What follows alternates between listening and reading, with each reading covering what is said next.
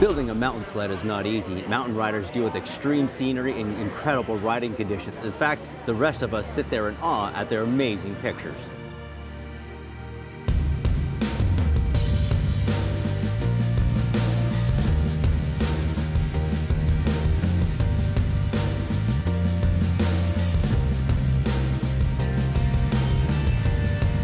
Making a sled for that group is not an easy task, and impressing that crowd is not easy.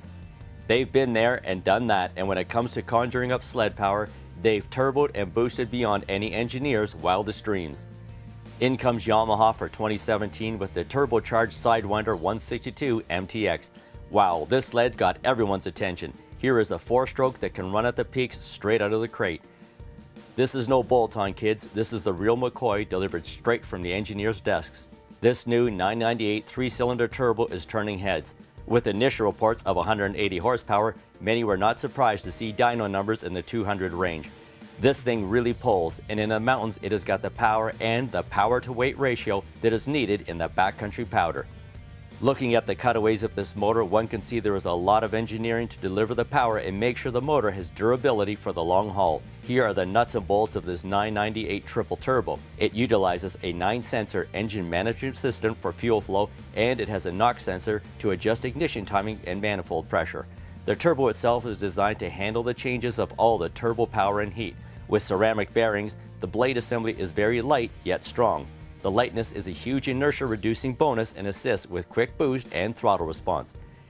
It has a ton of power and torque, but getting that to the track is the duty of the new YSRC clutching. Upshifting and backshifting are crucial when mountain riders are on and off the powder in tight riding situations. This clutch allows the rider to control the delivery of power to the skid in those quick response moments in the powder. When that power gets to the snow, it hooks up through the 3-inch power claw track.